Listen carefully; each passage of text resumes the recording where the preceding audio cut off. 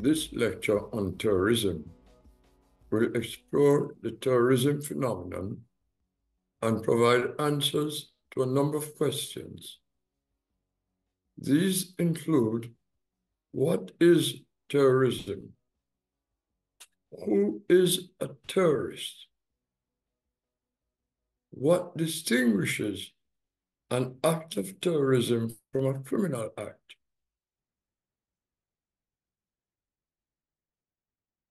And we'll also explore the definitions of domestic terrorism and international terrorism, and the factors which distinguishes one from the other.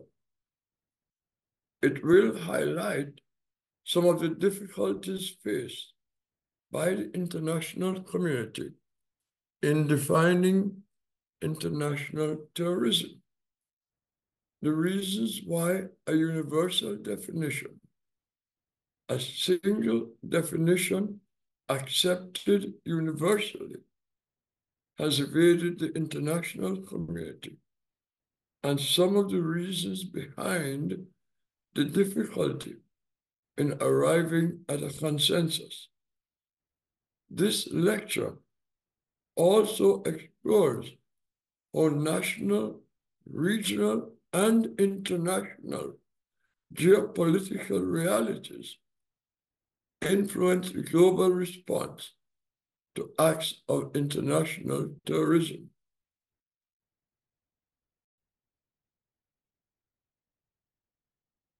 The most common elements in the majority of current definitions of terrorism will be highlighted. Importantly, the definitions of international terrorism and terrorism generally differ from user to user and country to country. And in some cases, the term and definition of terrorism is sometimes abused for political purposes. Let's begin with the question: what is terrorism? First, some examples of the criminal acts often referred to as acts of terrorism, which by themselves do not constitute acts of terrorism, but are merely criminal acts. And here's a caveat: all terrorist acts are criminal, but all violent criminal acts are not acts of terrorism. Later, as we discuss the definition of terrorism, you will see why certain criminal acts are characterized as acts of terrorism and some are not.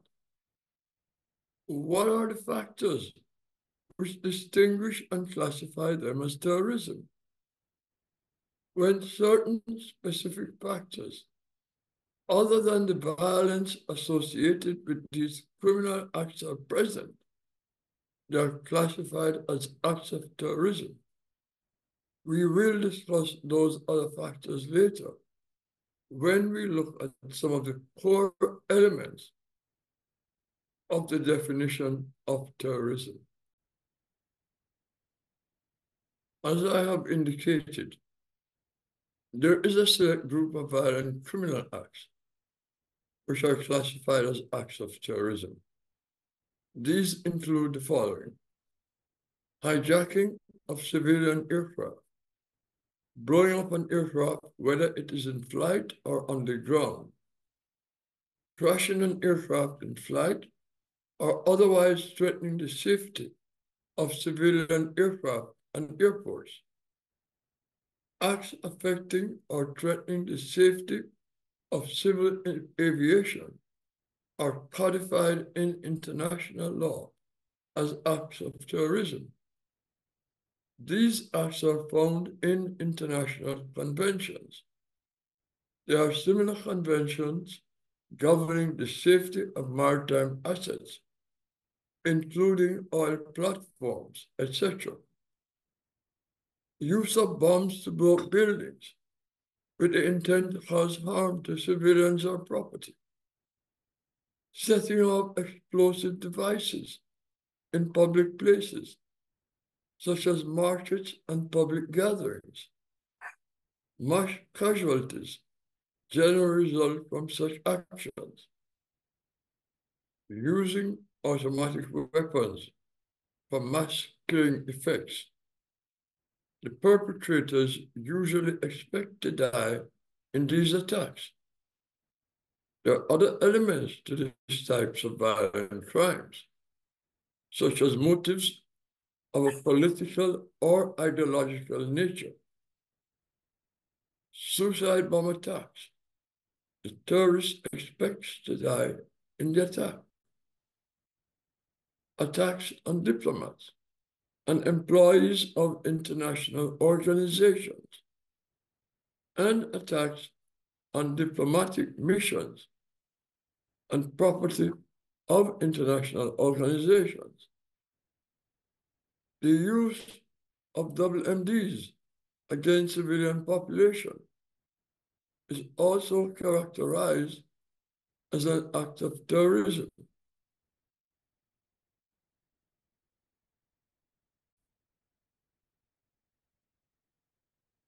There will be opportunity in a future lecture to explore the 19 international anti-terrorism instruments, conventions, and protocols, which define a body of international criminal acts characterized as acts of terrorism.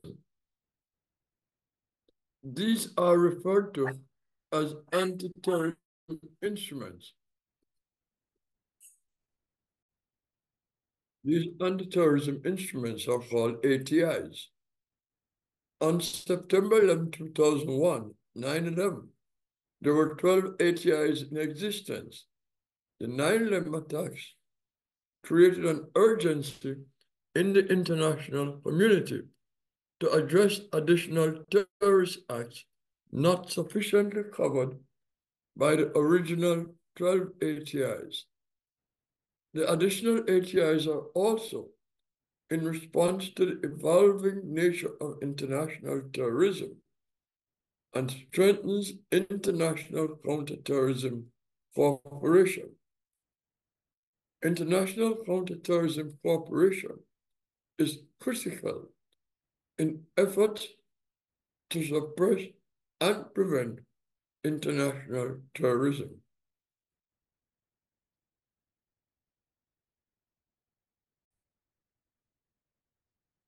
The evolving nature of terrorism, globalization, and the growth of the internet and modern forms of communication make it increasingly difficult to distinguish between domestic terrorism and international terrorism. However, there are some very important characteristics which help to distinguish between international terrorism and domestic terrorism, especially for those groups or individuals which stick to a domestic agenda and restrict their activities to the domestic space within which they operate.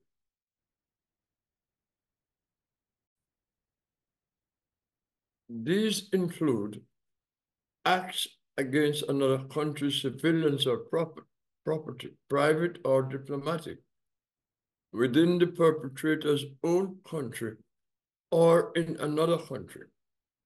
This is where the perpetrator carries out the act in his or her own country of nationality and residence, or in another country against civilians or targets of another country other than his or her own. This is also characterized by its cross-border attacks against civilians, property or government of another country, meaning a country different from that of the perpetrator. Violent acts against international organizations. Civilians are property of those organizations. the criminal acts defined in the International Anti-Terrorism Instruments, the ATIs, which will be discussed in a later lecture.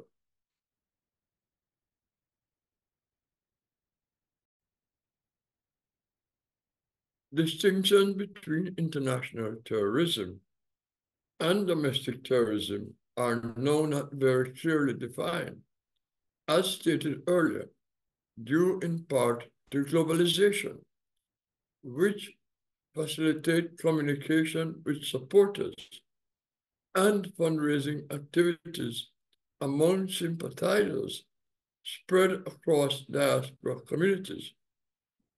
Some domestic terrorist groups have used the internet to internationalize their causes, usually fomented by global circumstances.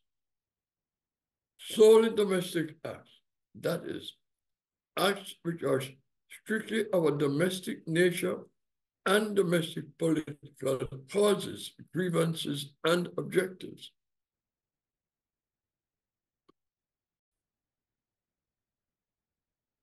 The acts are against the perpetrator's fellow nationals, own government, or government property within the jurisdiction of the state.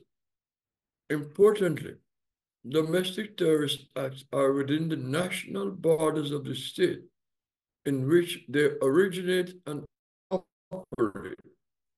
There is no cross-border element to the act.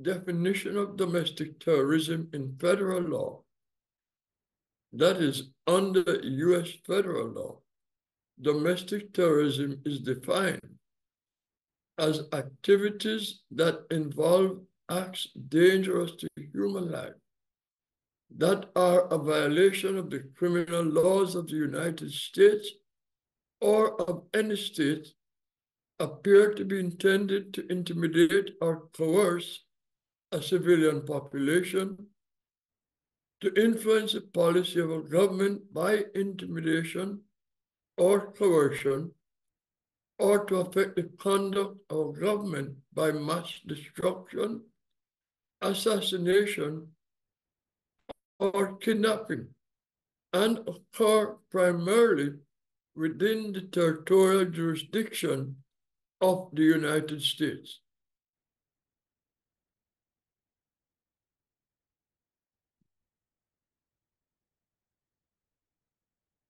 This is worth repeating line by line.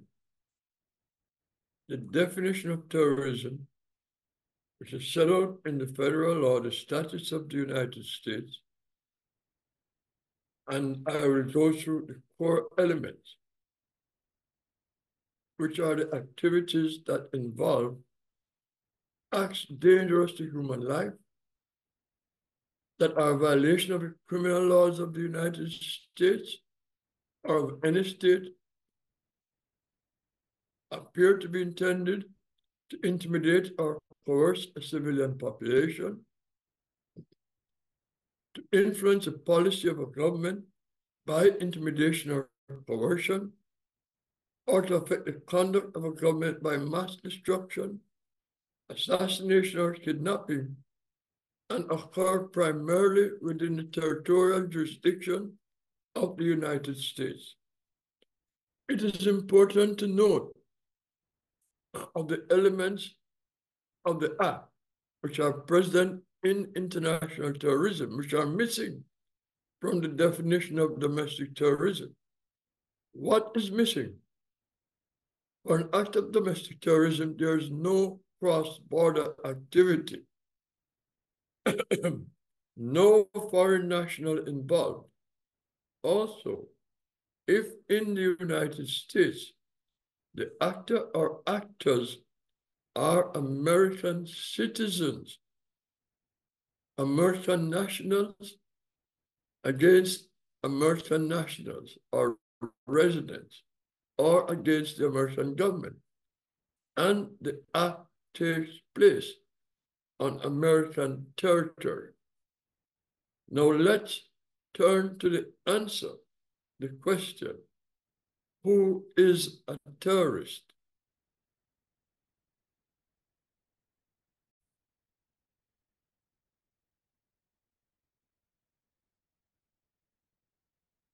Generally, a terrorist is an individual who has the intent and capabilities to destroy life and property by violent means for political or ideological reasons.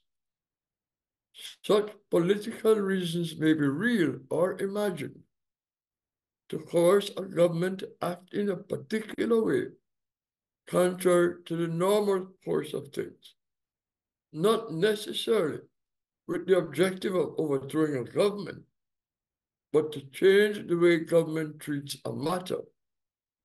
Maybe how the government treats an ethnic or minority group, or to force an occupying government to withdraw its forces from a particular territory. There can be any number of political reasons involved.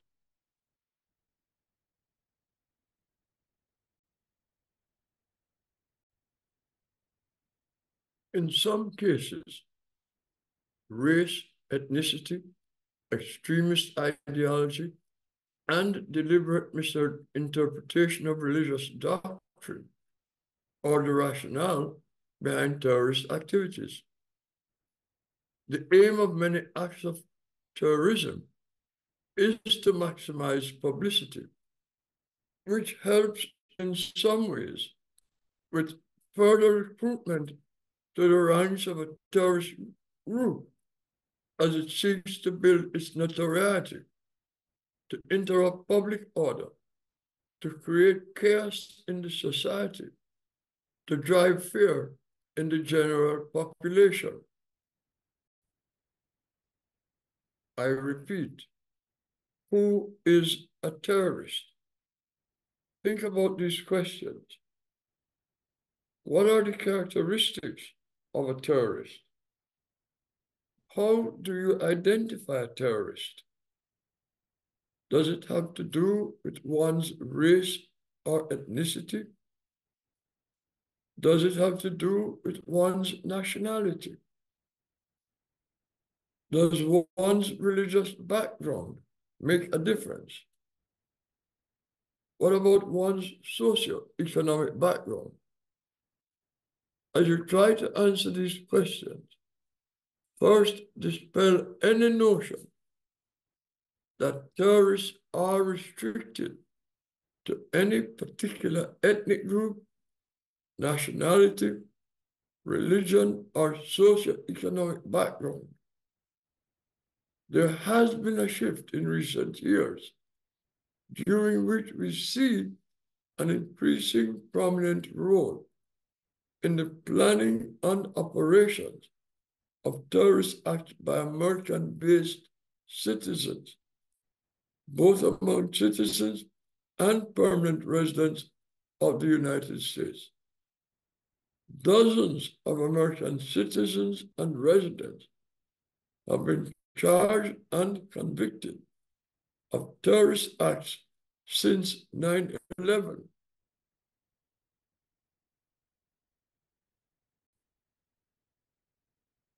From time to time, we see a number of American citizens traveling abroad, mostly to Pakistan, for training in bomb making and other terrorism craft. A terrorist could be your next door neighbor, appearing to be an average American. There's great difficulty to profile a terrorist without tracking the individual's movements, travels, and associates. There are numerous examples of American nationals who have been charged and prosecuted and convicted for committing terrorist acts carried out both in the United States as well as abroad against U.S. citizens, allies, and interests. There's often reference to conditions conducive to terrorism, including poverty and lack of education. While there are some aspects of such conditions which give rise to recruitment to terrorism, we must be careful, however, as many of the terrorist leaders and recruits are from rich families and are college educated. As we discuss some specific terrorist incidents, you will get to know much more about the background of a number of well-known terrorists and terrorist groups that have no religious affiliation. While on the subject of who is a terrorist, let's take a look at some of what I call faces of terrorism. These faces help to provide a view of actually who is a terrorist in terms of race, ethnicity, and religion. First, let's take a look at the Oklahoma bomber, Timothy James McVeigh. He was a United States Army veteran and security guard who detonated a truck bomb in front of the Alfred P. Murrah building in Oklahoma City in 1995.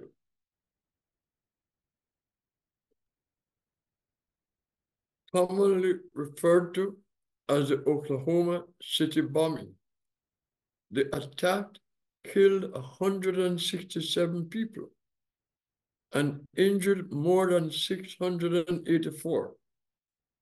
It was the deadliest act of terrorism within the United States prior to the September 11, 2001 attacks, which killed 2,977 people from 90 nations. Of these, 2,753 were killed at the Twin Towers in New York, 184 at the Pentagon, and 40 on Flight 93, which was crashed in the fields at Shanksville, Pennsylvania.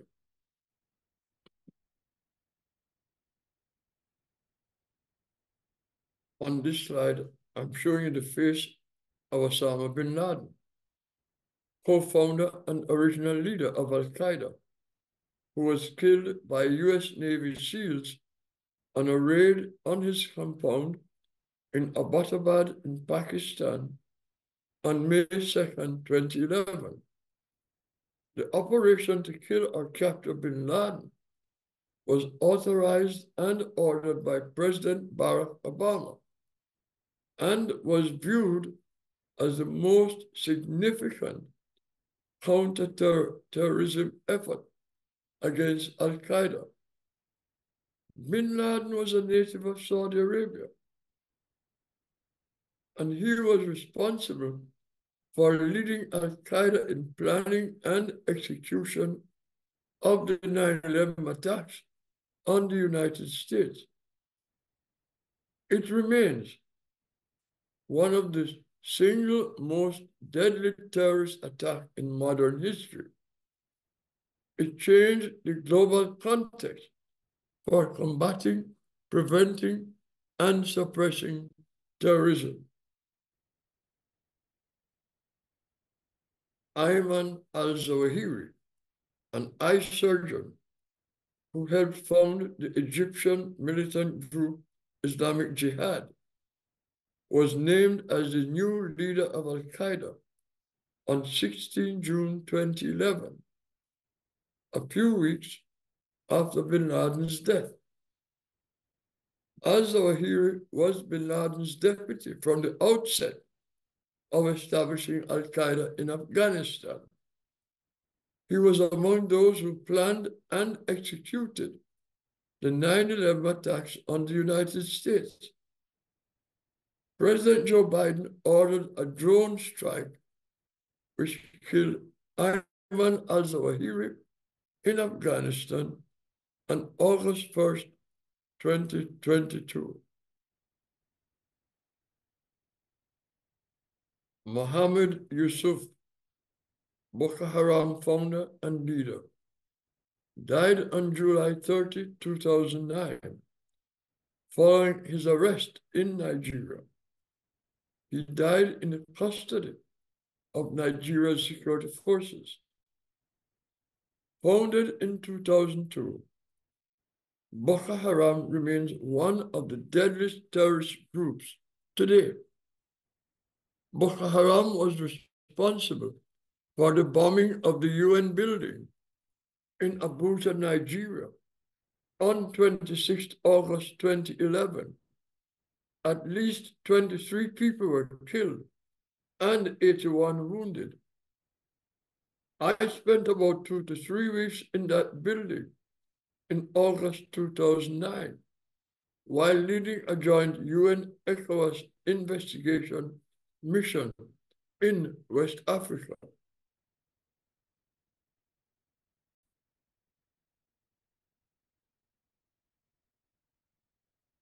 Anders Behring Breivik, a Norwegian shooter, was a 32-year-old Christian fundamentalist. A search of his home and computer found he was inspired by American religious extremist literature. Breivik killed 8 people with a car bomb in Oslo and gunned down 69 others, most of them teenagers, on Utøya Island, Norway, on July 22nd, 2011. It was the deadliest violence in Norway since World War II. Breivik has been held in isolation since his arrest in 2012.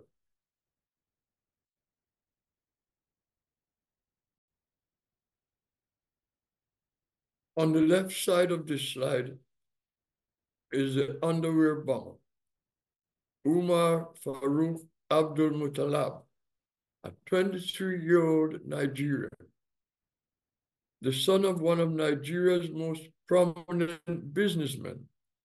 Abdul Muttalab had access to international travel and a world-class education. He was described by one of his former British teachers as a dream student. He had attended a college in the United Kingdom. On Christmas Day, 2009, Umar Farouk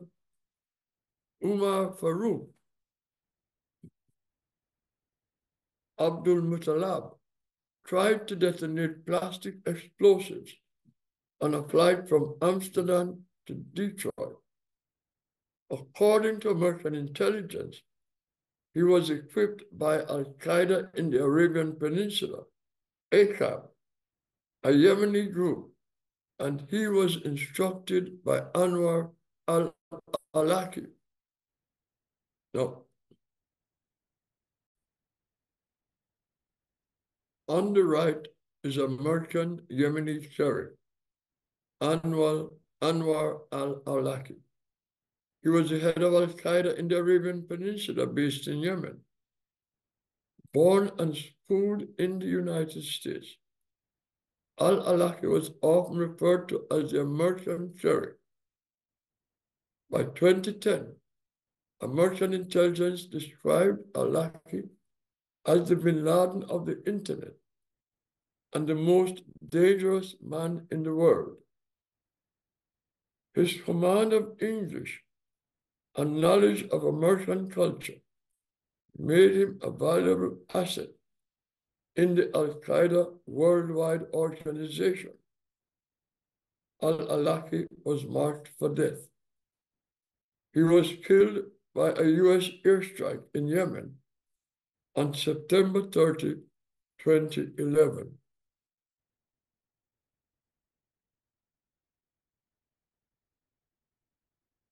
Jared Loughner, 22 years old, carried out an assassination attempt on Congresswoman Gabrielle Gifford on January 2011 at a Congress on Your Corner event outside of Tucson, Arizona. Gifford was shot in the head. She survived, but suffered certain paralysis. 6 people were killed and 12 more injured.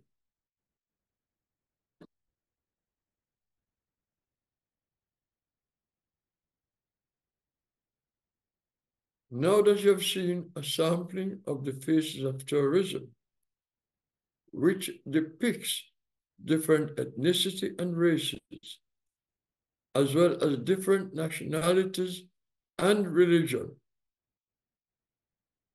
has it altered your perspectives as to who is a terrorist? Conclusion: being a terrorist has nothing to do with ethnicity, nationality, religion, or socioeconomic background. Traces of terrorism also highlighted the role played by motivation and ideology in determining who is a terrorist. There is no simple answer to the question, who is a terrorist?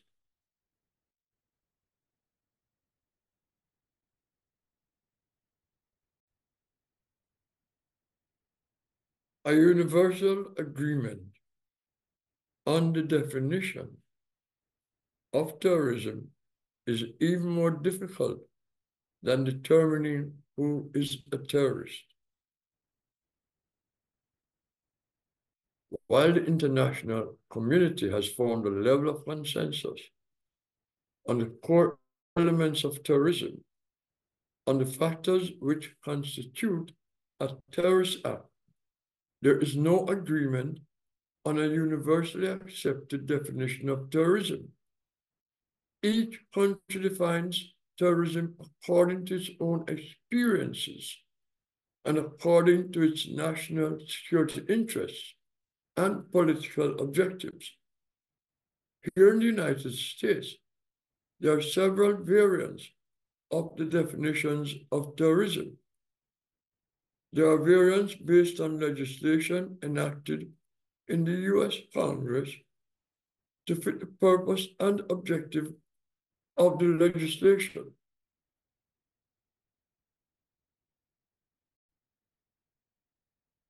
The differences in definition tend to follow the specific mandates and perspectives of the different agencies and departments of the US government.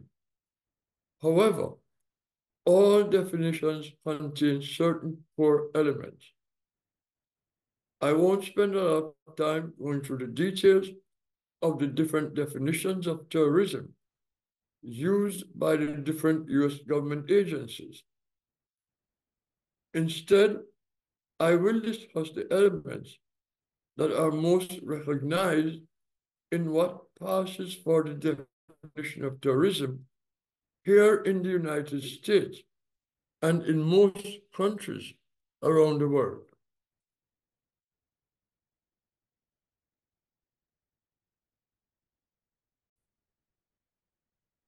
Please pay particular attention to the definition of international terrorism. Pay full attention to what is on the slide on your screen and to what I add during this lecture. This definition you'll find quite useful over and over again. An acceptable or common definition of terrorism is important, particularly agreement on certain common elements in the criminal codes of countries around the world. This is particularly important when the United States government seeks counterterrorism cooperation and the assistance of other countries in investigating, apprehending, extraditing, and prosecuting terrorists from foreign lands.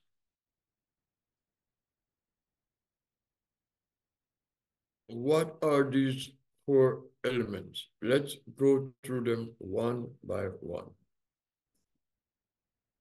As I mentioned, it is important that countries around the world adopt these core elements.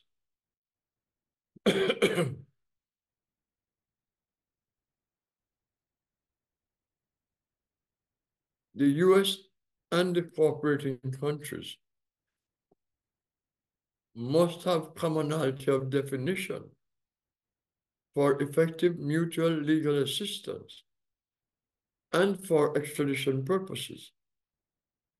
Globally, the word terrorism is politically and emotionally charged, depending on different experiences in different countries. The difficulties in arriving at a common definition accepted to all countries around the world is compounded by national and regional history and politics. These factors determine for each country what is terrorism and who is a terrorist. In defining international terrorism, we can look at some of the most common elements or objectives of a terrorist act.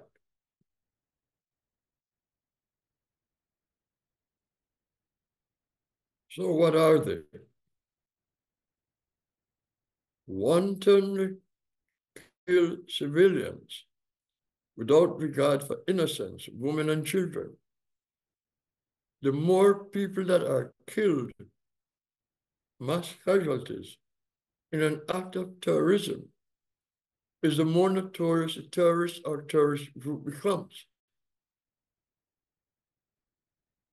Two, a common purpose is to instill fear in the general population. That is, to provoke a state of terror, so that pressure is brought to bear on governments to react in a certain way, or to coerce the population to support the terrorist objectives. Mass terror demonstrates the potential recruits that the terrorist group carrying out the act has legitimacy as a group sharing common ideology or political objectives in engaging in the acts of terrorism. It helps in recruitment to the terrorist group from among political and religious sympathizers.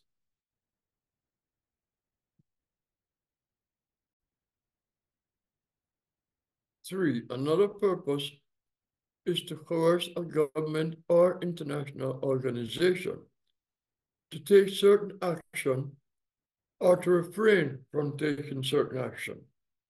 For example, the main purpose of Al-Qaeda that is often cited for the United States to remove its troops from Arab lands.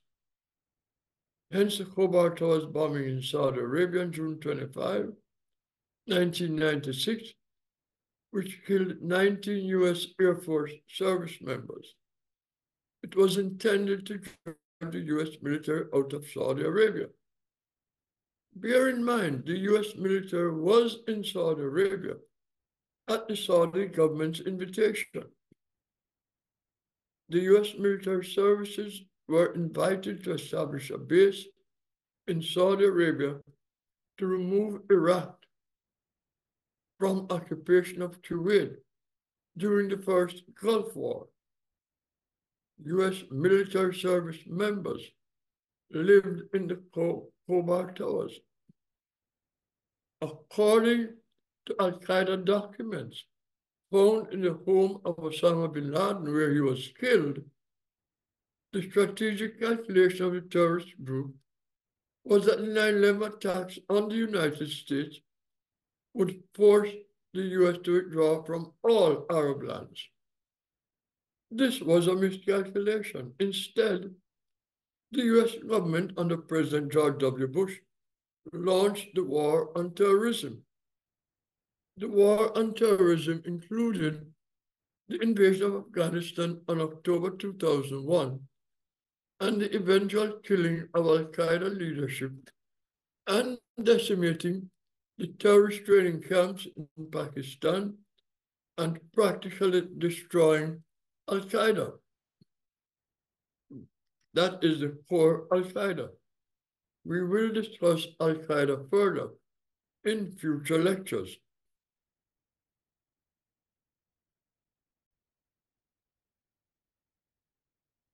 A fourth core element. The act of terrorism is characterized as international terrorism when the perpetrator is of a different nationality from the victim, individual, country, or entity. Fifth element, the act takes place in another country. It's cross-border. Sixth element, international terrorism, includes any act which takes place against an international organization for the purposes set out above and is characterized as an act of terrorism regardless of where the act takes place. Such acts are normally defined in international conventions, which we will discuss later.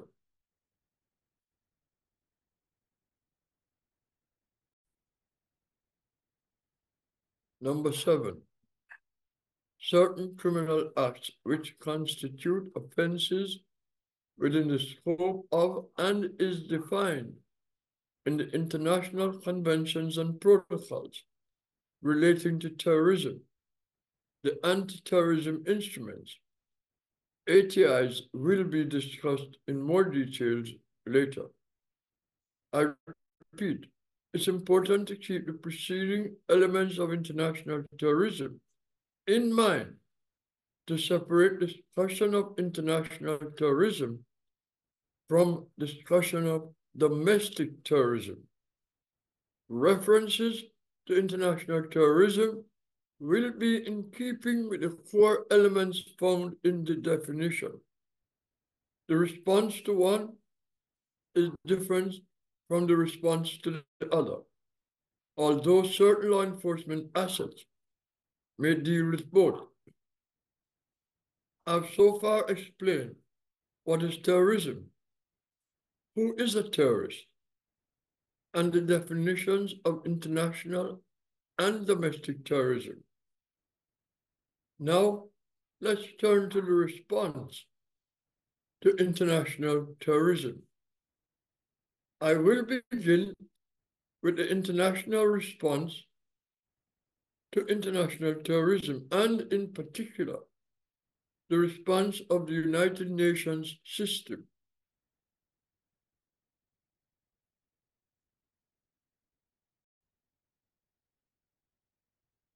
The three principal organs of the United Nations for purposes of the study of terrorism are the United Nations Secretariat, the United Nations General Assembly, and the United Nations Security Council.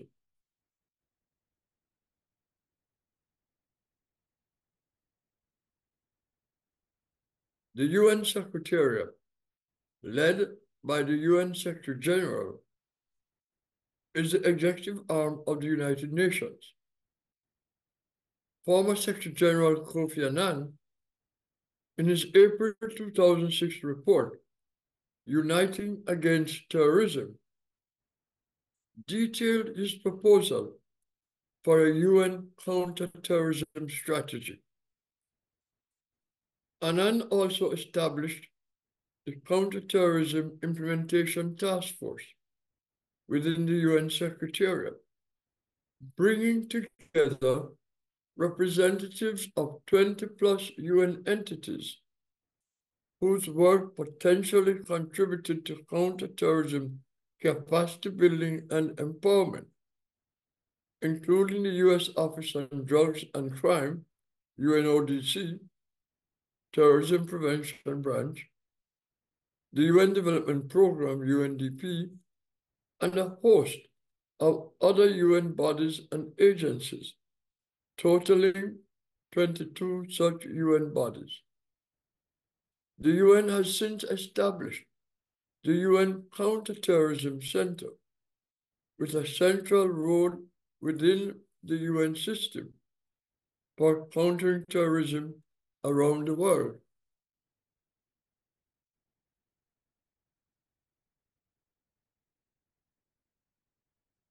The United Nations General Assembly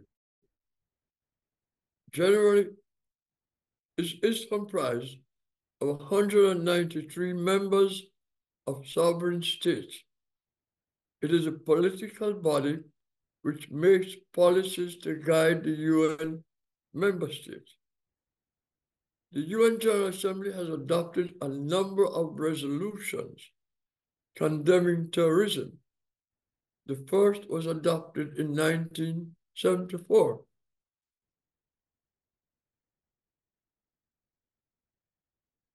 And in 1994, it adopted its declaration on terrorism. But let's back up for a moment. Its first resolution in 1974 was called Measures to Eliminate International Terrorism. I had the opportunity to participate in the drafting and consideration of the counterterrorism resolution that was adopted by the UN General Assembly in 1976.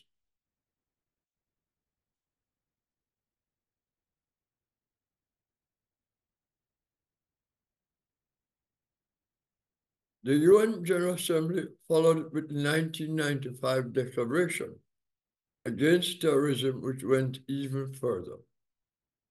The 1995 Declaration strongly rejected any rationale whatsoever for acts of terrorism.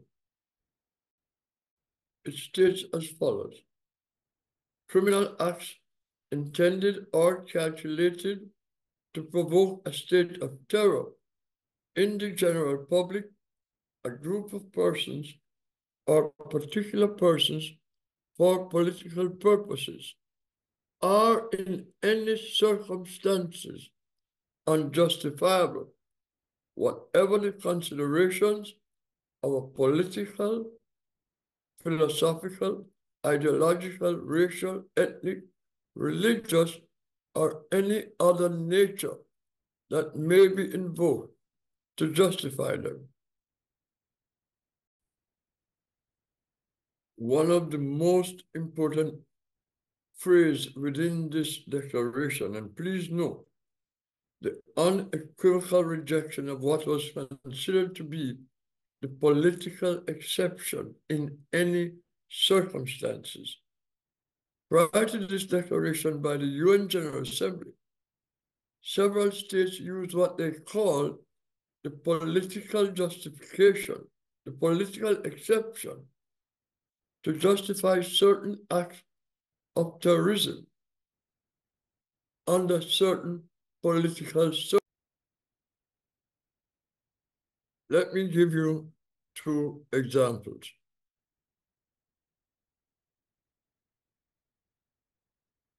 They did not consider violent acts against an occupying force as terrorism, such as Israel's occupation of Palestinian territory. Neither would any acts of violence against an oppressive government be considered acts of terrorism, such as was the case with South Africa apartheid. Certain counterterrorism conventions included some form of political exception, such as the Organization of African Unity Counterterrorism Convention, now the African Union Convention, and the Organization of the Islamic Conference Convention on Combating International Terrorism.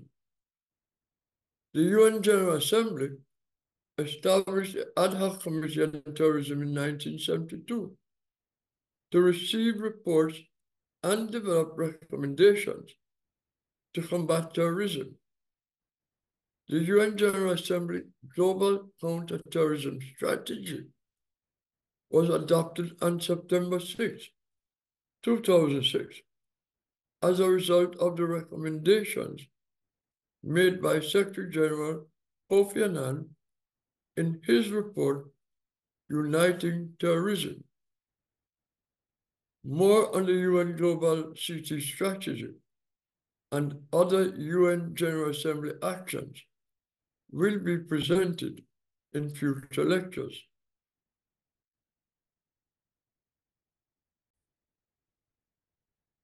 The third major body, the United Nations Security Council, comprised of 15 UN member states, 5 permanent and 10 elected to serve 2-year terms, establishes counterterrorism mandates and obligations applicable to all UN member states. It's important to note the UN Security Council is the only international body empowered to create mandates and obligations for the 119 sovereign member states of the United Nations. The UN Security Council has adopted several resolutions establishing counterterrorism mandates, which are adopted under Chapter 7 of the UN Charter, making their implementation mandatory on all 193 members of the United Nations. While serving on the Security Council in 2001, I participated in the drafting discussions of Resolution 1373, which was adopted on 28 September 2001, in direct response to the 9/11 terrorist attacks on the United States. Resolution 1373 was unprecedented in the scope of the mandates it created for all UN member states. Any study on terrorism and the global response would be incomplete without studying the impact of Resolution 1373 on counterterrorism capacity building and international counterterrorism cooperation. The UN Security Council adopted several other counterterrorism resolutions, both pre and post 9/11, which are important to the study of terrorism. We will have an opportunity to discuss these in further detail.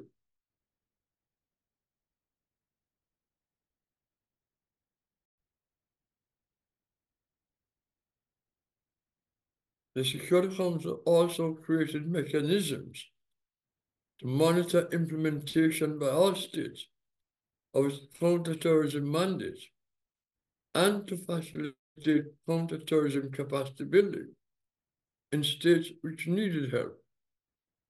These mechanisms include the Counterterrorism Committee, CTC, and the Counterterrorism Executive Directorate, CTED, to monitor and facilitate the mandates of Resolution 1373.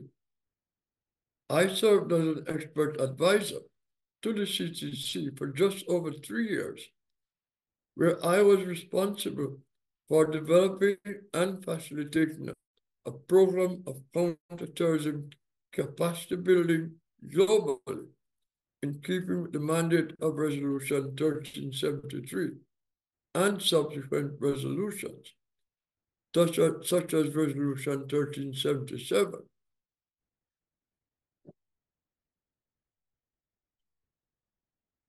There's also the 1267 Committee, the monitoring team that works at that committee, which was established to monitor implementation of Security Council mandates against Al-Qaeda Osama bin Laden and the Taliban, and that resolution was adopted on 15 October 1999. There's a 1540 committee and an expert group on terrorism to monitor implementation of Resolution 1540 to ensure that weapons of mass destruction, in particular nuclear weapons, were not available and could not be acquired by terrorist groups.